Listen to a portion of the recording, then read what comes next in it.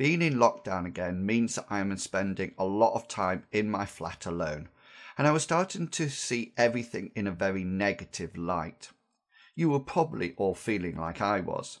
Not being able to stick to your usual routines, no trips to the local coffee shops, no meeting people face to face at work, and not even being able to have a random look around the shops for new clothes. Definitely the lockdown blues were hitting me big time, and I was struggling to find a suitable routine which satisfied me, and I was laying the blame firmly at the door of this lockdown. When we look back at events within our lives, we tend to remember the extremes. The events that really made us happy or laugh, and those which really made us sad or scared or upset. Our memories are, and I know this sounds strange, made up of nerve connections within our brain.